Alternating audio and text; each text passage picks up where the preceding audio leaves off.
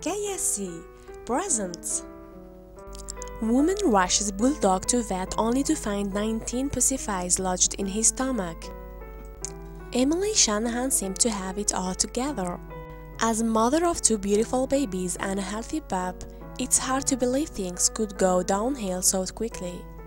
Suddenly, Shanahan started to see changes in the health of her Bulldog, who was only 3 years old. The dog Mortimer began to get nauseous before meals and was vomiting frequently.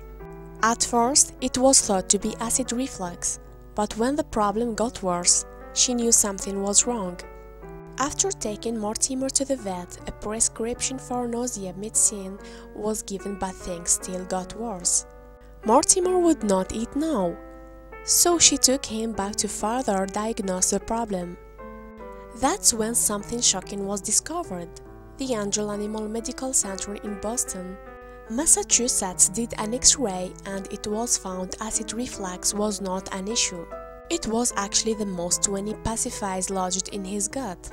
It seems that Mortimer had been dining on those rubbery snacks for quite some time. He was prepped for surgery right away after the dog was sedated.